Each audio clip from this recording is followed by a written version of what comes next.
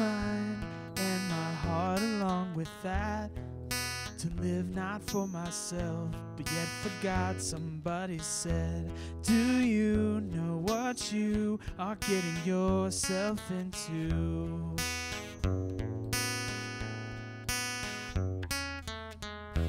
When I finally ironed out all of my priorities and ask God to remove the doubt, it makes me so unsure of these things. I ask myself, do you know what you are getting yourself into? I'm getting into you because you got to me in a way words can't describe. I'm getting into you because I got to be. You're essential to survive. I'm gonna love you with my life.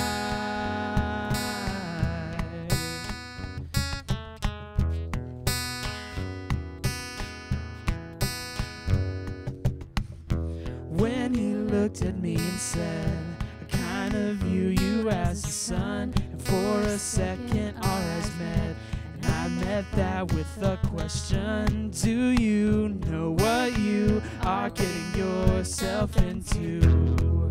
I'm getting into you because you got to me in a way we can't describe.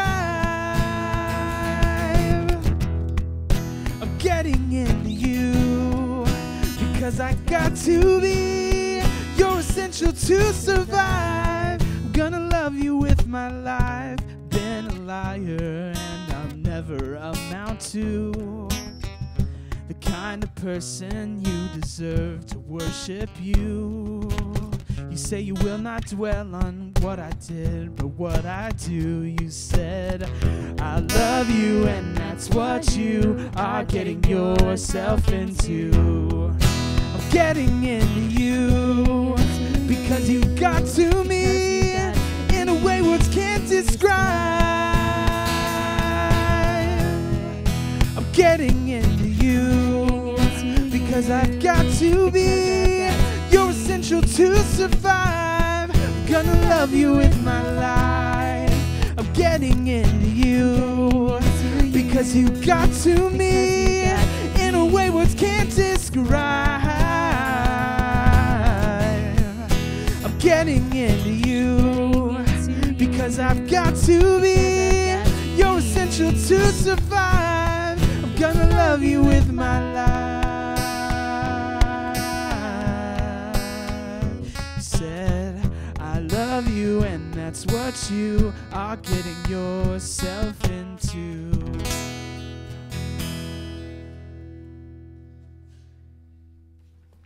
Good morning. As people are coming in, be sure and welcome everyone. If you're new with us, I want to encourage you to grab a Sunday sheet today. There's some kind of at the back, also at the information desk out in the lobby, and I encourage you to grab that. On the back of that at the bottom is a feedback form, and if you wouldn't mind just putting your name on there, maybe your contact info if there's a way you want us to contact you, and let us know if it's your first time or your 13th time here. And but one thing this will do is this means you'll be invited to our beginnings class, and that happens next Sunday. We do that on the first Sundays of the month is a beginnings class, just to help you understand a little bit about this church and what's going on and how do you get connected around here and what is it that we're about. And so if you are new around here, we encourage you to join us next Sunday at 9:30 during the class hour at beginnings class. One of the big things we're doing this summer is Backyard Bible. And so also on the back of your Sunday sheet are the 5 locations are all around the city where we'll be doing Backyard Bible. And so this Wednesday night, we will not be having class at the building, but instead we'll be doing some inviting and preparing at these 5 locations. And you're welcome to go to the one near you. And even if you haven't signed up yet, you can just show up and say, hey, I'm here to help. I'll help clean up or be a bouncer or just be on Cool Patrol. Either way, that's all right. Now, that was funny. Cool Patrol. Okay. You didn't have to laugh, but thank you. All right, so hope everyone will be a part of Backyard Bible. And the next 2 weeks we'll be preparing and inviting, and then it'll be the week of Backyard Bible. So be sure and check out those locations. It's on the back of your Sunday sheet. And now let's stand together as we worship and as people come in and join us.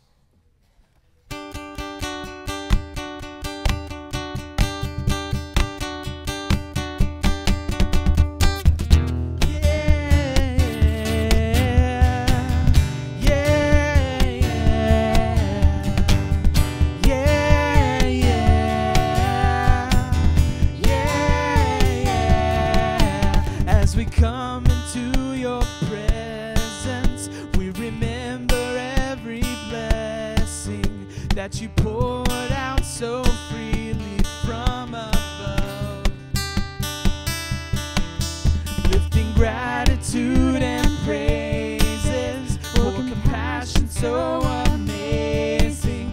Lord, we come to give you thanks for all you've done. Because of your love, we're forgiven. Because of your love, our hearts are clean. We lift you up with songs of freedom.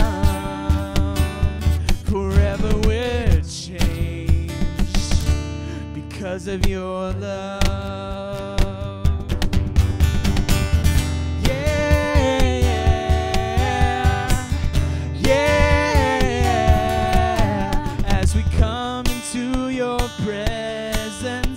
Remember every blessing that you poured out so freely from above. Lifting gratitude and praises for compassion so amazing. Lord, we come to give you thanks for all you've done. Because of your love, because of your love, we're forgiven. Because of your love, our hearts are clean. We lift you up with songs of freedom. Forever we're changed because of your love.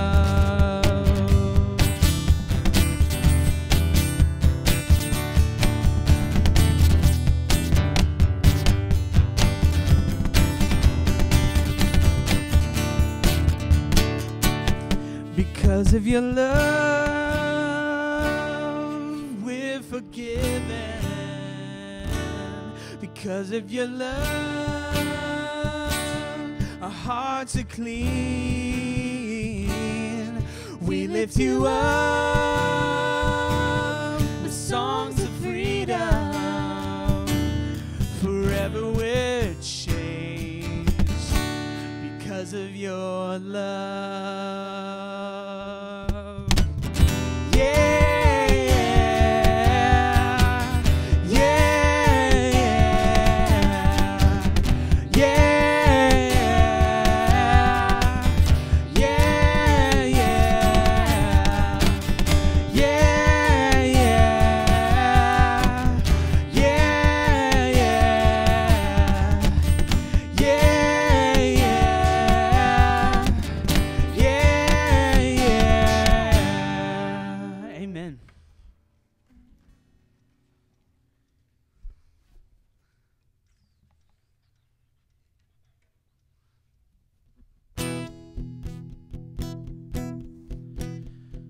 Jesus, let your kingdom come here. Let your will be done here in us. Jesus, there is no one greater. You alone are Savior. Show the world your love. King of heaven, come down. King of heaven, come now. Let your glory reign, shining like the day. King of heaven, come. King of heaven, rise up. Who can stand against us? You are strong to save, in your mighty name. King of heaven, come. We are children of your mercy, rescued for your glory. We cry, Jesus, set our hearts towards you, that every eye would see you lifted high. King of heaven, come down. King of heaven, come now. Let your glory reign, shining like the day. King of heaven, come. King of heaven, rise up. Who can stand against us? You are strong to save, in your mighty name. King of heaven, come.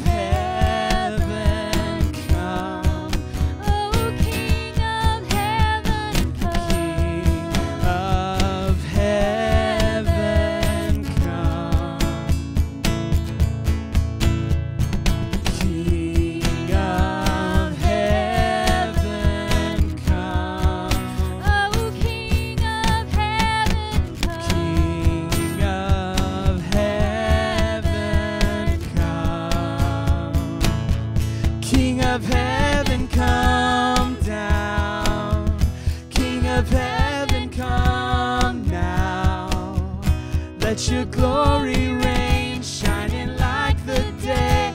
King of heaven, come.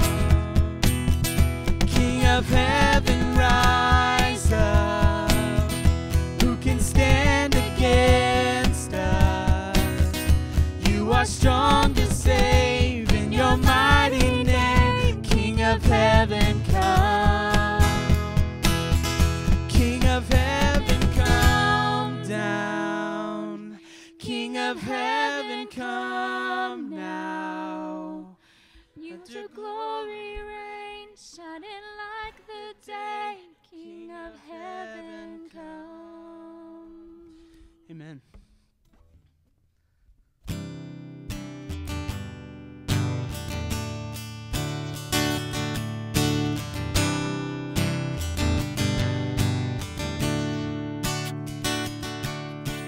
Higher than the mountains that I face, stronger than the power of the grave, constant in the trial and the change.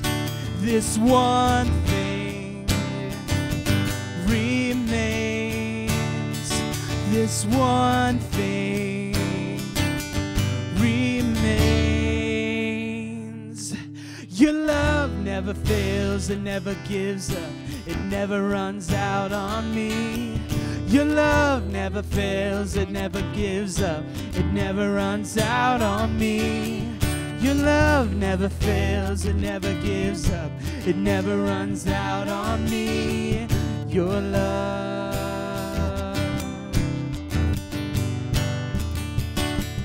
And on and on and on and on it goes. Yes, it overwhelms and satisfies my soul. And I'll never ever have to be afraid. This one thing remains. This one thing remains. Your love never fails, it never gives up, it never runs out on me. Your love never fails, it never gives up, it never runs out on me. Your love never fails, it never gives up, it never runs out on me. Your love.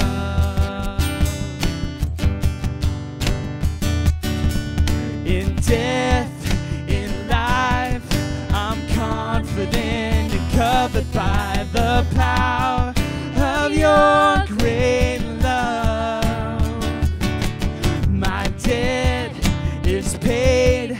There's nothing that can separate my heart from your great love. 'Cause your love never fails, it never gives up, it never runs out on me. Sing it out. Your love never fails, it never gives up, it never runs out on me. Your love never fails, it never gives up, it never runs out on me. Your love. On and on, and on and on and on and on it goes. Yes, it overwhelms and satisfies my soul. And I never ever have to be afraid. This one thing remains. This one thing remains. Your love never fails, it never gives up, it never runs out on me. Your love never fails, it never gives up, it never runs out on me. Your love never fails, it never gives up, it never runs out on me. Your love, your love, your love never fails, it never gives up, it never runs out on me. Your love never fails, it never gives up, it never runs out on me. Your love never fails, it never gives up, it never runs out on me. Your love, your love. Amen.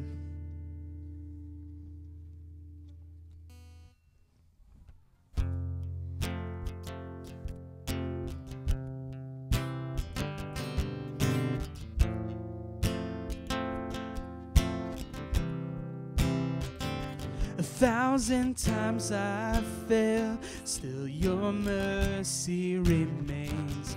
Should I stumble again, I'm caught in your grace everlasting.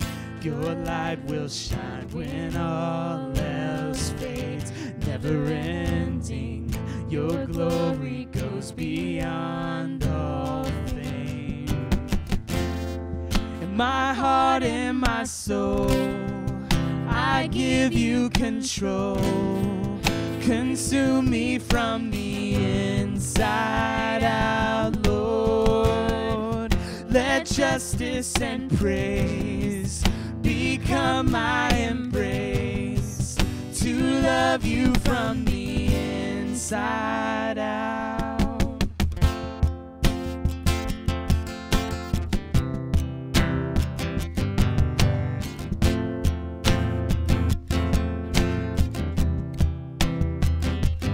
Will above all else, my purpose remains. The art of losing myself in bringing you praise everlasting. Your light will shine when all else fades, never ending. Your glory goes beyond all fame. My heart and my soul, I give you control.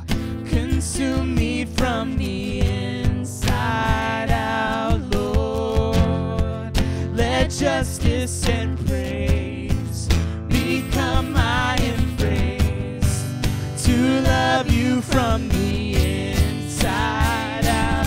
Everlasting, your light will shine when all else fades. Never ending, your glory goes beyond all fame. And the cry of my heart is to bring you praise from the inside out. Lord, my soul cries out.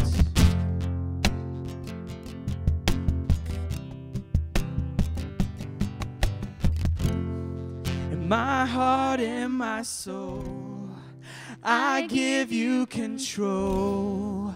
Consume me from the inside out, Lord. Let justice and praise become my embrace, to love you from the inside out. Everlasting, your light will shine when all else fades. Never ending, your glory goes beyond all fame. And the cry of my heart is to bring you praise from the inside out. Lord, my soul cries out. Everlasting, your light will shine when all else fades. Never ending, your glory goes beyond all fame. And the cry of my heart is to bring you praise from the inside out. Lord, my soul cries out from the inside out. Lord, my soul cries out from the inside out. Lord, my soul cries out. Amen.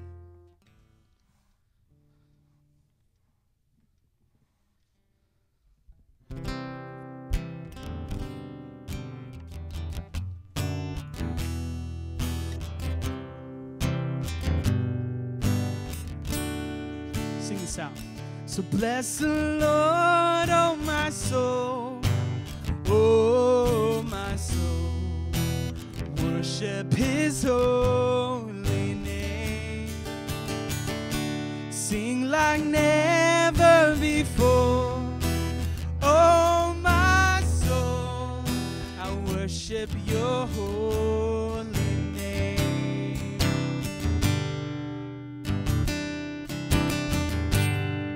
The sun comes up, it's a new day dawning. It's time to sing your song again. Whatever may pass and whatever lies before me, let me be singing when the evening comes. So bless the Lord, oh my soul, oh my soul. Worship his holy name. Sing like never before, oh my soul.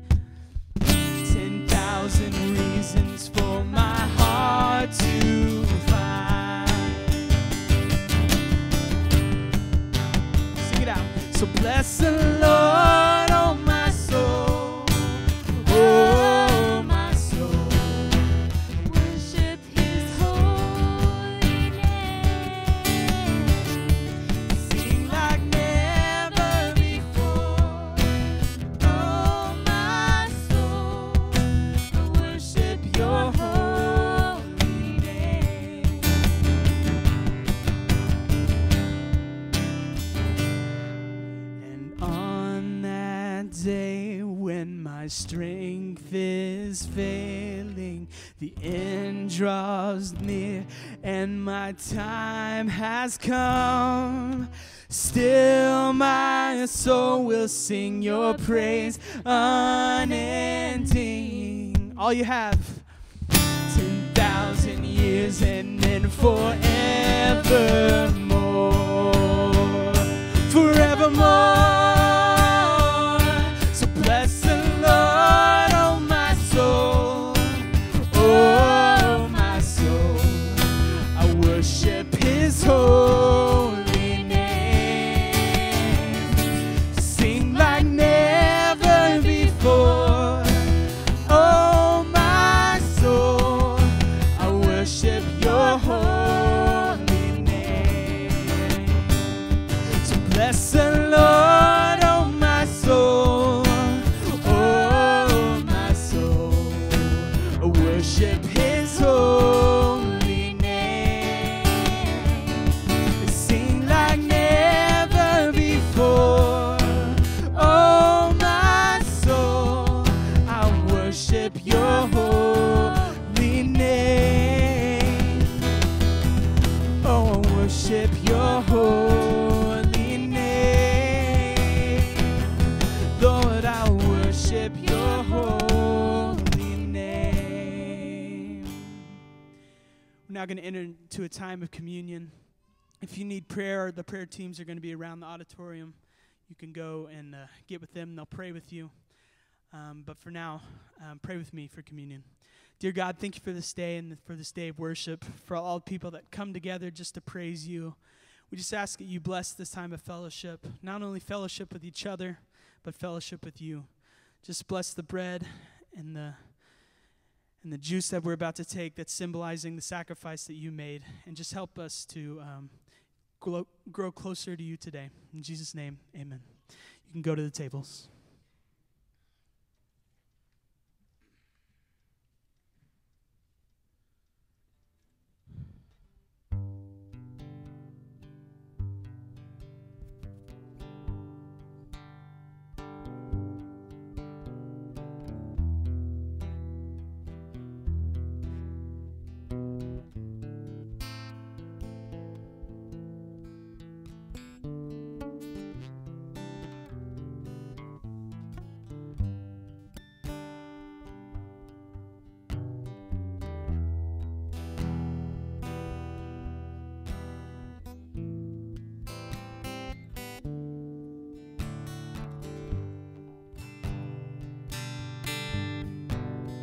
Jesus, name above all names, beautiful Savior, glorious Lord, Emmanuel, God is with us, blessed Redeemer, living word.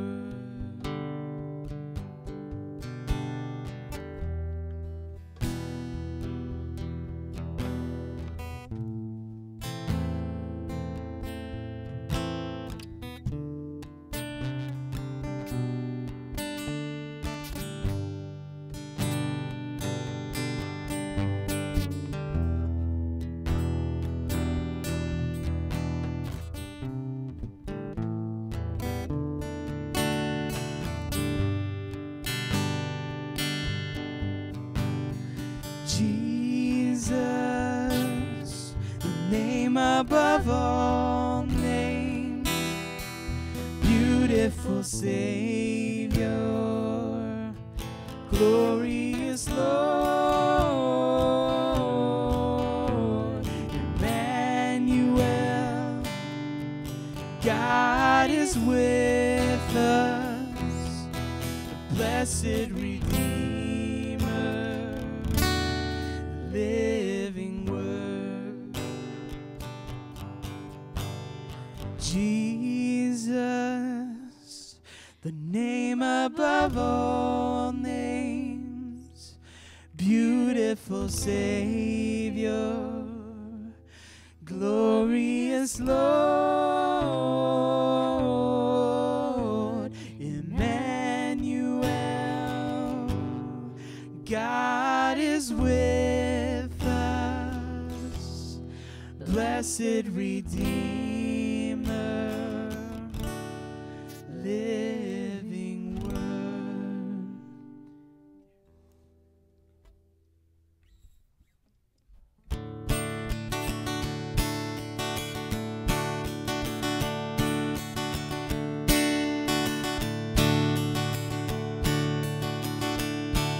My Jesus, I love thee. I know thou art mine. For thee all the follies of sin I resign.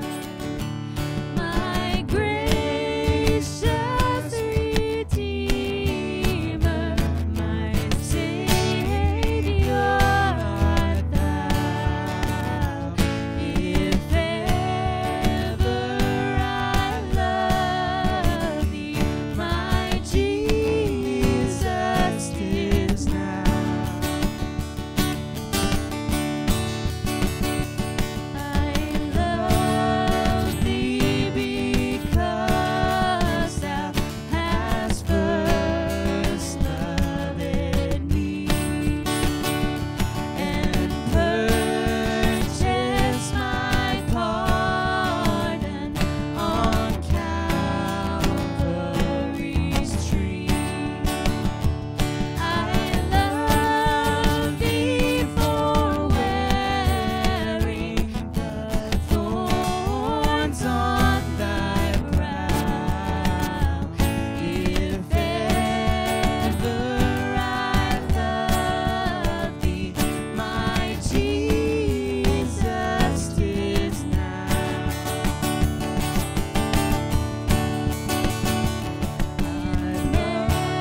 Mansions of glory and endless delight, I'll ever adore thee in heaven so bright. I'll sing with the glittering crown on my brow. If ever I love thee, my Jesus, 'tis now. I'll sing with the glittering crown on my brow. If ever I love thee, my Jesus, 'tis now.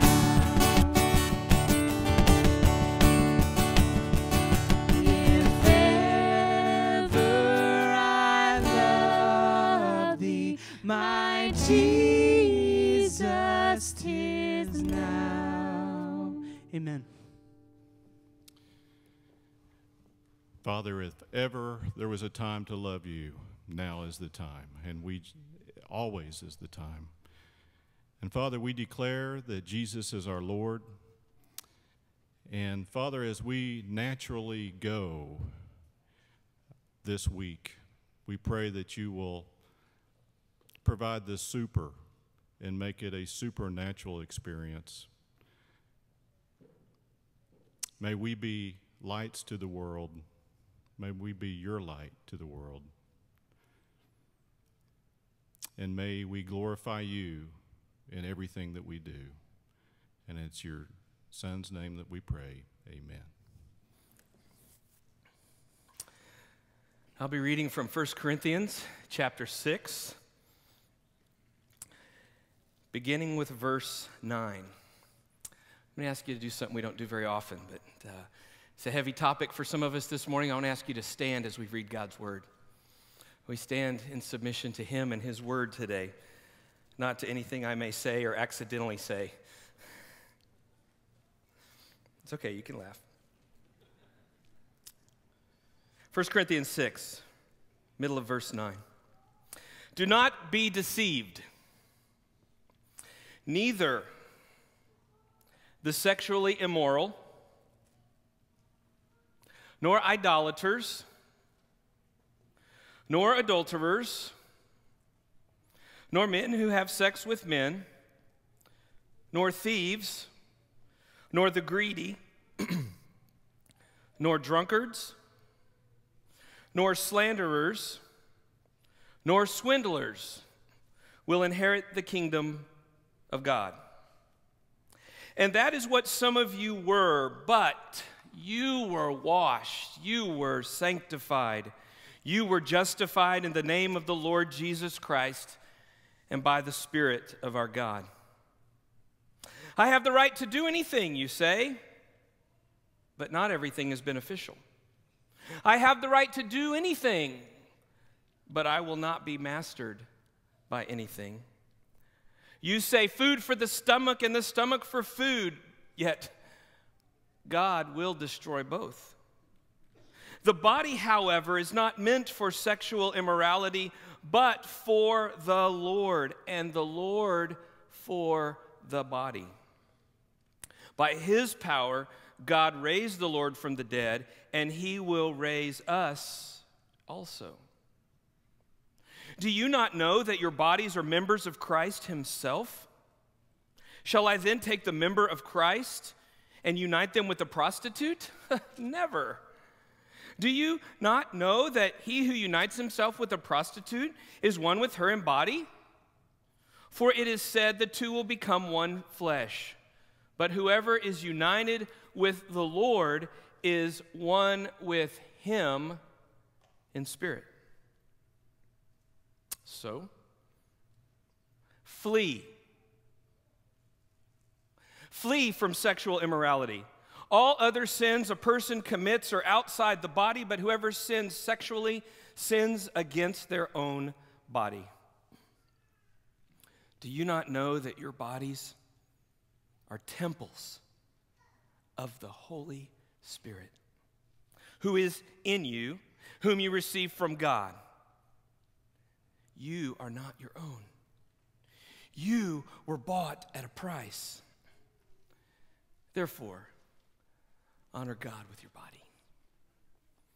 Holy Father, as we come before your holy word, may you holify us, sanctify us, set us apart from the culture in which we live, that we might be transformed into the likeness of Jesus, and that as we represent him in this world, that our culture might be transformed, that this might be a place where all that you intended for humans to be and to do can be experienced.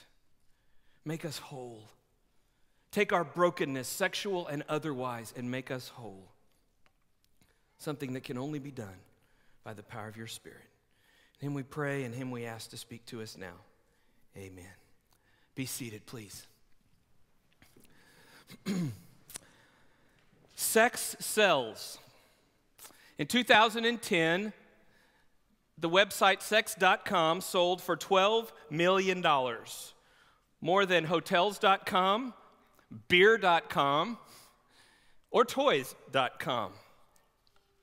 Our culture has cheapened one of God's most creative gifts with sexual innuendo selling everything from cars to car insurance, from DirecTV to Dove chocolate.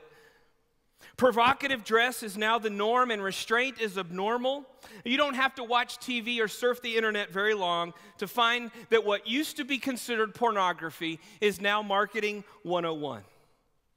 There are few lines that we won't cross, or at least be entertained, while others do. Sexuality has become so embedded in the culture and so embedded in the human identity according to our culture that to question one's sexual expression is discrimination, and to suggest restraint is just foolish and naive. It's not a stretch to say that we have turned sexual expression into the ultimate self-expression. Nor do I think is it much of a leap from there to legitimizing any self-gratifying sexual practice. While many Christians and Christian institutions have continued to uphold biblical teaching on sex, that hasn't always translated to our practice. Studies have shown that the divorce rate among Christians only slightly lags behind the divorce rate in the culture at large. Teens take pledges to be sexually abstinent. This has been popular for the last couple of decades in youth ministries across the country. And in fact, teens who take pledges for sexual purity, it does make a difference. They actually delay sex by 18 months.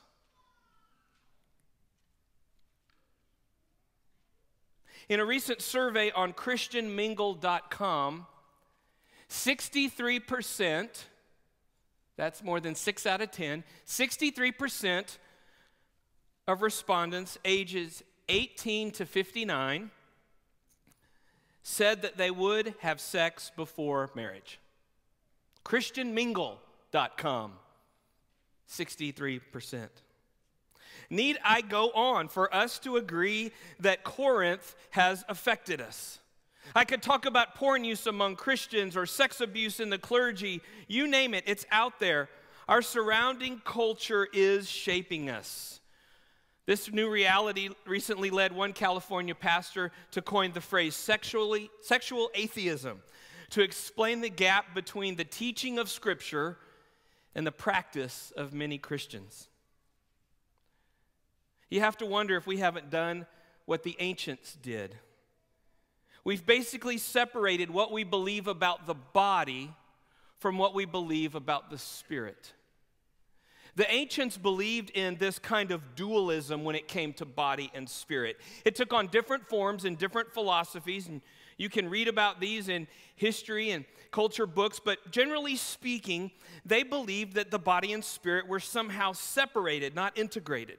On one hand, some would suggest that the body was a prison holding back the spirit, and so it needed to be ignored or indulged. Others suggested that the body was evil and must be tamed by the spirit or pushed down in submission and deprived of God-created things. Some believed that the spirit would outlive the body, which we believe that we think, don't we? But in fact, what they did was they said the body doesn't matter because the spirit outlives it. And so they ignored ethics that dealt with the body only for that of the spirit. These kind of dualistic beliefs mixed with a progressive culture on the outside, be it Corinth or Oklahoma City, make the perfect recipe for an environment of unlimited sexual expression. In fact, the ancients had a term for unlimited sexual expression. Do you know what that term was? Corinthianize. Corinthianize. We might say fraternize or some other word like that. They would say Corinthianize. When I compare the reality on the ground in Corinth or here with 1 Corinthians chapter 6, there's one thing that stands out to me over everything else. And it isn't a rule about sex or a line you can or cannot cross. You know what stands out to me the most about 1 Corinthians chapter 6 is that our view of humans and the human body, and thereby sexuality, is way too low. When you read 1 Corinthians chapters 5, 6, and 7, you find out that God has a very high view of human sexuality and the human body. And it's capped off in chapter 6, verse 19, where Paul says this, "You are not your own. You were bought at a price. Therefore, honor God with your body." There's the sermon right there. Everything you need to know about sex or anything else that has to do with your body, the answer is right there as we stand and as we sing. That's what we used to say back in the day when the preacher was done. I'm not done, I'm sorry. Because I want to talk about this, how you get there. You see, what Paul does from verse 12 up into this verse is he does something very powerful that you and I need to get our minds around before we ever ask a question about sex or any other topic. You see, this passage makes it clear that we are not our own, that we have a new master. We are now slave to a new master, a master who created us and wants us to really live. It is in submission to this new master that we experience full and free lives. As Paul makes his way from verse 12 to verse 19 and 20, what you could discover today about your body, about the body of Christ, could be the very thing that helps you answer those questions, that helps you put the past behind you. Could be the very thing that helps you abstain from that which stains you as you honor God with your body. Here's the first thing that enlightens this higher view of our bodies and sex than I think our culture has, and that is this: you are more than your desires. You are more than your desires. Paul says, I have the right to do anything, but not everything is beneficial. I have the right to do anything, but I will not be mastered by anything. These first statements in verse 12 may be slogans or cliches that were batted around either in Corinth or inside the church in Corinth. For all we know about Corinthian culture, we could certainly imagine a t-shirt that might say this. Actually, that says, everything is possible for me. Quick aside here, if you're reading the NIV, the New International Version of the Bible, and you just saw that I was reading the NIV and it was a different phrase, that's because there's a new NIV that was put out in 2011. That's the one I use most of the time, in case you were wondering. That's the one that's in our pews every morning for our guests to use. So the 2011 version says, I have the right to do anything. The older version of the New International Version said, everything is permissible for me. It's probably a little bit more literal, but they both capture the same idea. And I like this newer one. You know why? Because I think that's a t-shirt I've seen. I think that's a t-shirt or a slogan I've probably worn at some point in my life, especially in this country, in this culture. I have the right to do anything I want. Paul says, yes, but I will not be mastered by anything. Sometimes we believe that what we have the right to do or what comes natural to us, we have the right to do. Well, we could follow that line of thinking for just a moment, but think about this. Scott Peck, in his book, The Road Less Traveled, reminds us that it is also natural to defecate in our pants and never brush our teeth. You were worried about me talking about sex, weren't you? But he continues, yet we teach ourselves to do the unnatural until the unnatural itself becomes second nature. In other words, yes, a lot of the things that God calls us to do, a lot of things that we are created to do and be and become are not natural. That's why we need thank you for that prayer, the supernatural help of the Holy Spirit to become what we're meant to become.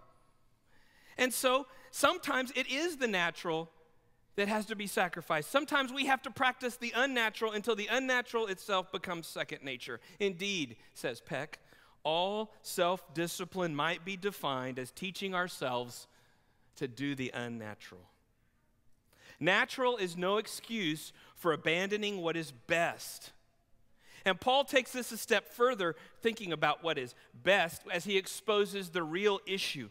The real issue for those of us who have been washed and sanctified and justified is this: what masters you? What masters you? What is your master? Paul says, I will not be mastered by anything. Many people speak of desire as if it's something that cannot be mastered. We speak as if we must settle for submission to drives and desires and urges and wants. We speak as if we must settle for submission to them as our master. This is not what God wants for you or for me in any category of our lives. A young man came into a pastor's office claiming that he just couldn't stop his pattern of having sex with women. In fact, multiple women, different women. He knew it was wrong, he said, but the sexual drive is just way too strong. It's just inevitable. In fact, he even blamed God for creating him that way. The pastor, as he was listening, said to the men, "Suppose I came into your room and caught you and one of your girlfriends as you were just starting this inevitable process. Suppose that I walked in and I didn't stop you, but I took out 10 $100 bills, laid them beside you, and told you that they were yours if you stopped. What would you do?" Well, the young man quickly admitted that he would, in fact, stop and take the cash. To which his pastor replied, "So what happened to the irresistible force of lust? Thought you said you couldn't stop. Thought that passion couldn't be controlled." You see, one passion may, in fact, seem irresistible. For money, for power, for sex, for identity, for value, all of these passions that are created by God and can be good, they may seem irresistible until a greater passion comes along. And while our surrounding culture is mastered by natural desires, God offers something greater. He wants to transform us so that we're not just enslaved to our desires, that we're not defined by what our culture says is the norm. You see, we are more than a bag of uncontrollable urges and desires. We are bodies created to be whole and satisfied in Him, to glorify Him. Pick back up in verse 13. You say the food for the stomach and the stomach for food, but yet God will destroy them both. The body, however, is not meant for sexual immorality, but for the Lord, and the Lord for the body. You see, it's not just about this urge. You are more than urges and desires and wants. You're a body, a whole, integrated, created body that is for the Lord. Verse 14, by His power, God raised the Lord from the dead, and He will raise us also. Our body is part of the whole of who we are. Our spirit is not going to outlive our body. Our bodies will be transformed now and in eternity, and we will remain a one whole being if we live in submission to that one master. Like Jesus, your broken body becomes your transformed body. And both your body and spirit are raised up to live with God for eternity. Your body is meant for the Lord. It's how you glorify Him now and for all eternity. You see, you are more than your desires. You are a body with a purpose. You are a whole. Interesting, the word Paul uses here is not the word flesh, which he uses when he talks about that sense of our physical being that betrays us and that tends toward evil, the flesh, the sarx. He uses a different word. It's the word soma. It's the word for the whole person. It is a word for body, but as the Jews believed, it's heart, soul, mind, and strength, all as one. When he's speaking of body, he's speaking of an integrated whole. And you have purpose in that body, in that being, because you are not your own. You were bought with a price. Therefore, honor God with your body. You see, the way we see the human body and the human being is at a far higher level than what the world sees. God says that you are more than desires. You are a body. And you know what? You're more than a body. In fact, you are much more than just a body. Verse 15, don't you know that your bodies are members of Christ Himself? The word members here is the word not for membership in an organization. It is literally the word for an arm or a leg, some appendage, some part of your body. When you are being in your body, there is more going on than chemical reactions in the physical realm. When you are being in your body, if you are in Christ, then you are a member, you are a body part of Jesus Himself. We become the living, breathing, active presence of Christ in our time and our space. That means what we do in our bodies matters even more. Because our body becomes the medium where our desires submit themselves to God. Our body becomes the medium where truth and reality are lived out in front of the world. A world of a culture that has rejected all things Christ. Thus, the warning in verse 15. Shall I take the members of Christ and unite them with a prostitute? Never. Do you not know that he who unites himself with a prostitute is one with her in body? For it is said, the two will become one flesh. But whoever is united with the Lord is one with him in spirit. You are one with Christ. Why would you want to unite your body physically or spiritually with any other? Now, this little move Paul makes here is a little bit confusing because you're like, okay, is he talking about sex or prostitution or marriage or union between him and us? It's kind of one of those moments like he does in Ephesians chapter 5 when he talks about marriage and church and kind of does them back and forth. I call it killing two birds with one stone. Might be killing three birds with one stone here. But here's the point. In Corinth, there probably was prostitution going on. Well, not probably, there was. It went on in the religious places. It went on at the pagan temples. And it's very likely that Christians coming into Christ had a hard time giving up that practice, right? I mean, after all, sexual experience is pretty well ingrained in our brains and our bodies, and it's hard to just go cold turkey. So you can imagine that was still a temptation in a Corinthian culture, especially a Corinthian culture, as we've already said, where they're merging the two. We've heard already in chapter 5 about someone who was doing sexual practices that even the pagans wouldn't accept. So we know there was struggle and trouble in this category, just like it is in our time. But I don't think it's just prostitution that Paul's addressing here, although he gets that one while he's going along. I think he's talking about this idea of how we view our body. And he uses this analogy of prostitution that most of us would go, ooh, yuck, gross. And he's hoping most of the Christians at Corinth would go, ooh, yuck, gross, to say, well, then why would we prostitute ourselves to the culture? You know that two become one flesh. You know that anyone who you have been with in that way, that they're not just dismissed from your brain or your body. Some of you carry that kind of pain with you every day. Maybe you feel guilt because you've had multiple sexual experiences and you realize when it says the two become one, you realize how painful that is. Some of you have even been a victim of sexual sin. You've been a victim, and that stays with you because at some level in our mind and our body, that's where God designed sex to work and to make sense and to be really powerful, and it gets warped and tainted and ruined. And we carry that with us. We know the two become one. And those of you who haven't had that experience, or maybe have and still, you now are in a married relationship, and you now understand what the two become one is supposed to mean. We get that. But Paul's not just talking about sex here. He's talking about how God views our body. You're more than your desires. You're more than a body.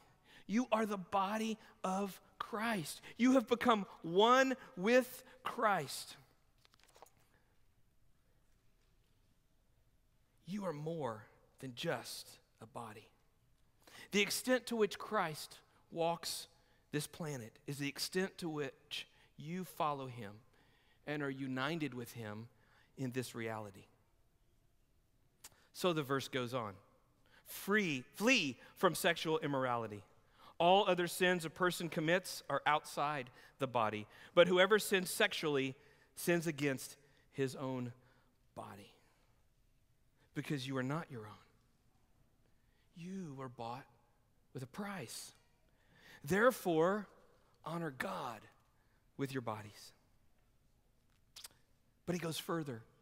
This view that God has of you and your body and your sexuality it's far greater than what our culture would lead you to believe. It's far greater than what we've settled for, because we are more than our desires. We are more than a body. And in fact, we are more than members of Christ's body.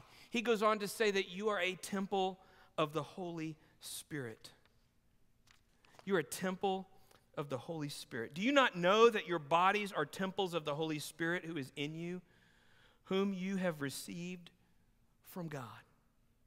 That Holy Spirit, the one we talked about last week, that teaches us new ways of thinking, that discerns foolishness, that makes right judgments, that gives us the mind of Christ, that Holy Spirit takes up residence in you.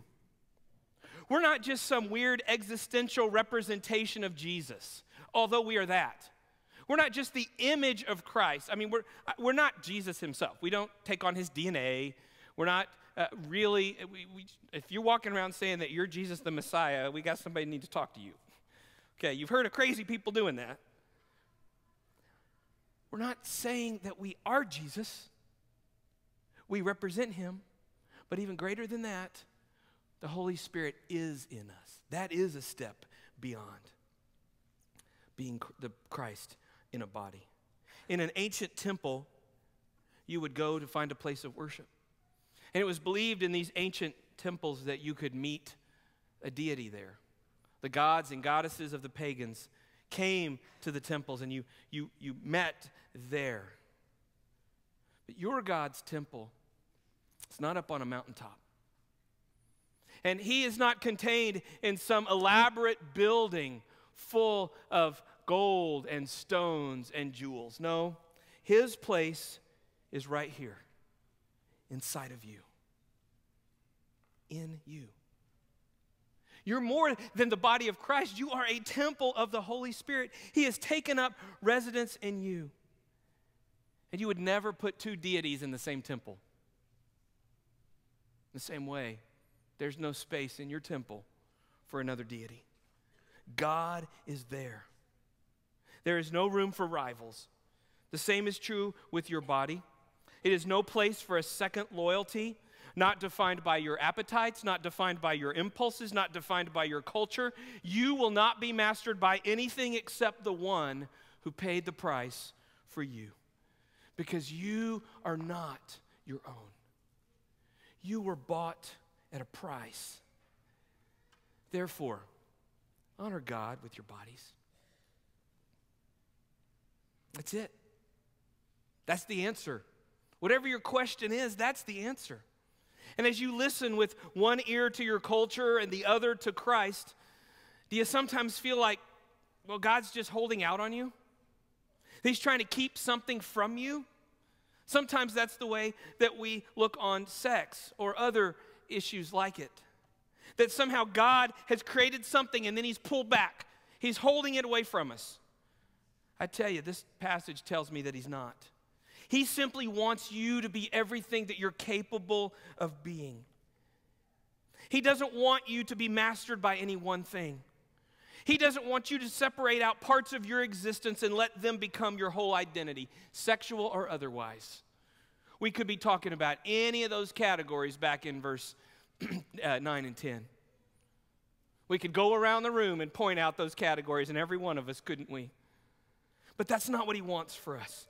God knows what he created humans to be, and he wants us to be whole and to live real lives. And he gave us bodies capable of doing that. He gave us bodies that when we bring them in submission to Christ, then we experience transformation. And we become more than our desires. We become more than a representation of Christ. We become more than a temple of the Holy Spirit. We become his possession. We become the very people that he created us to become. Why in the world would we settle for anything less? Would you stand with me as we close in prayer?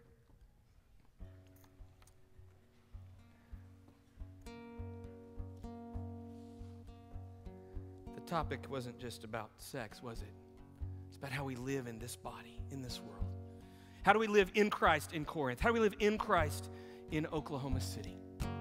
You can bring me whatever questions you want to bring me about any form of sexuality or anything else on these lists. You can write me an email. We can blog about it. We can talk about it. We can argue. We might even disagree at the end of the day about some of these things. But this passage, can we put that passage back up there? This passage is where we start. Whether we're talking about money, sex, power, anything that tempts to indulge us in this world. We're not our own. We've been bought at the highest price that was ever paid. Therefore, we honor God with our bodies. Sing this prayer. Oh, I am mine no more. I am mine no more. I've been bought with blood. I am mine no more. Lord Jesus, that's hard to sing and really mean it. We want to see it. It's a slogan we want to wear. We want everybody to believe it. But it's hard to do. We still want to be Lord of our own lives. We still turn to the powers of this world and submit to them. But today we declare once again, we declare anew that we are not ours, that we are yours. Jesus is my Lord. Jesus is my Lord, and He rules my life. Jesus is my Lord. Keep your head bowed. Keep your head bowed and pray right now. There is a battle inside you between lords.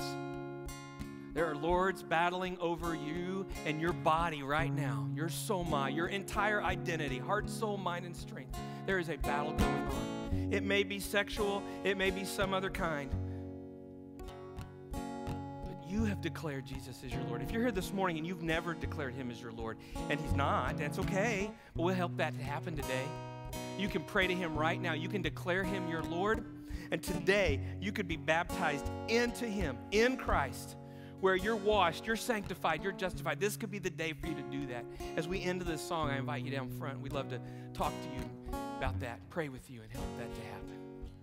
But can you really say right now that Jesus is your Lord? Jesus, expose that which is Lord over us right now. As we bow and we pray, Holy Spirit, expose it to us right now across this room. The greed, the money, the possessions, the identity, the food, the drink, the sex, whatever it is that rules us. We submit it to you, dear Lord. He will come again. He will come again, and He'll take me home. He will come again. Until that day, as you go from this place, may be filled with His Holy Spirit in a way that you truly can be the presence of Christ in our community, so that people will find the way back to Him. You're dismissed.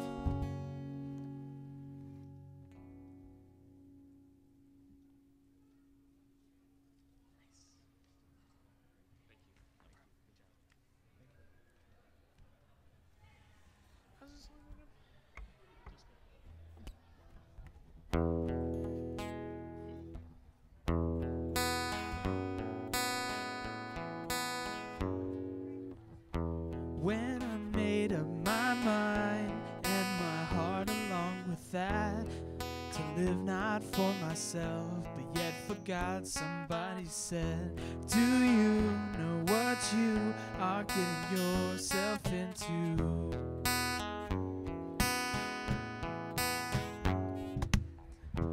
When I finally ironed out all of my priorities and asked God to remove the doubt, it makes me so unsure of these things. I ask myself, do you know what you are getting yourself into? I'm getting into you because you got to me in a way words can't describe. I'm getting into you because I got to be. You're essential to survive. Gonna love you with my life.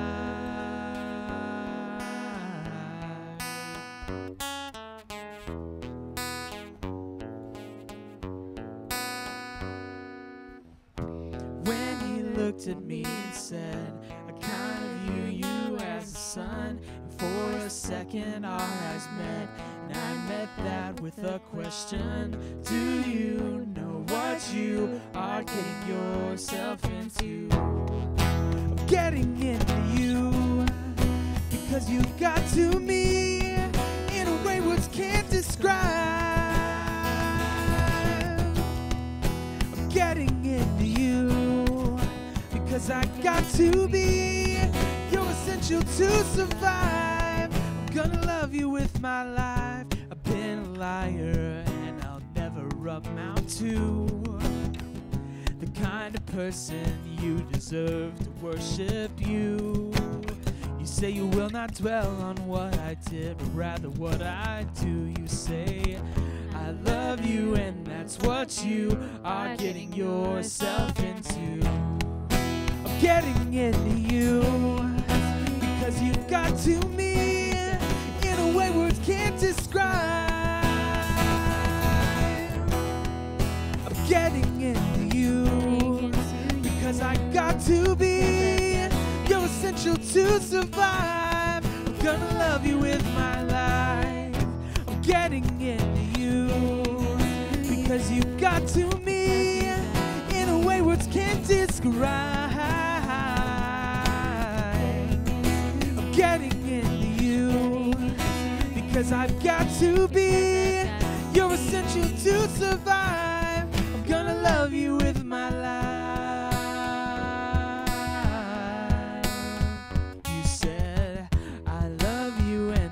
What you are getting yourself into.